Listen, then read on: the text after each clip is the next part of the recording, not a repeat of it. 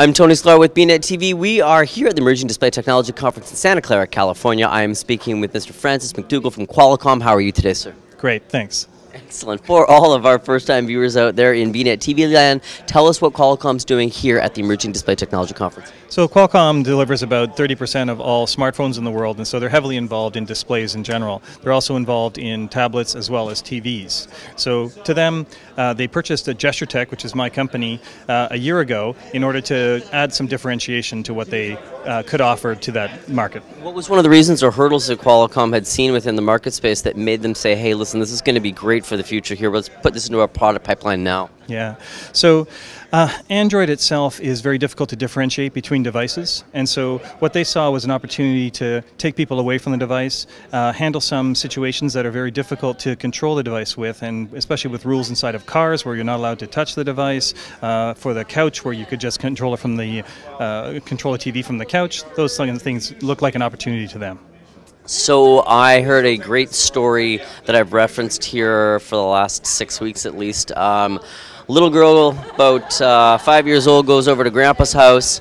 Grandpa had just recently purchased a new TV, you know, flat screen, bigger than the old CRT that he had, for sure. She waves her hand in front of the TV and says, "Grandpa, your TV's broken."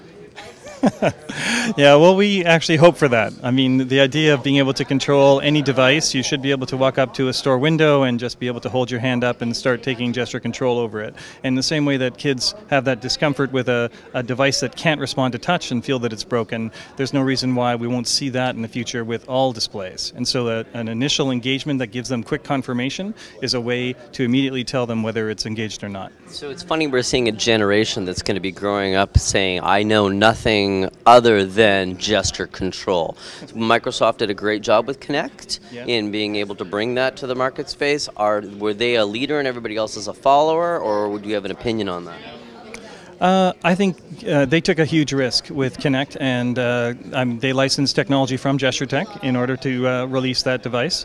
They're certainly the leaders. They've got the right team there. They've bought a lot of patents around the space, and so for 3D camera control, I believe that they have done all the right steps to get Kinect out. We're more focused on using other technologies in order to get control over these devices, and you'll see even the standard camera on your phone today is able to do gestures.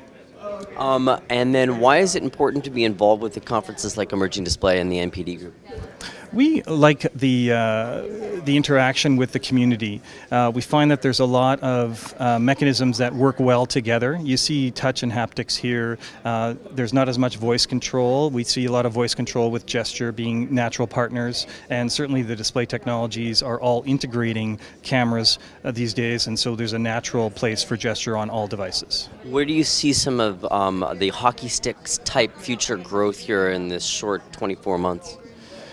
For gesture in particular? Gesture in particular. Yeah, so we are just launching on the Snapdragon chips this fall, so we haven't even seen the start of it yet. And Qualcomm manufactures 30% of all smartphone chips internationally, and so you're going to suddenly see an extremely high ramp. Does that mean that you're also going to see a lot of developers being able to come to Qualcomm and partner with them to say, hey, I've got an app that needs to be able to utilize that chipset? Oh, sure. And so the SDK itself is going to be publicly available. We're making it as a kind of an accessory to normal Android, and they'll be able to start releasing on it immediately. We're also working with Win 8 solutions.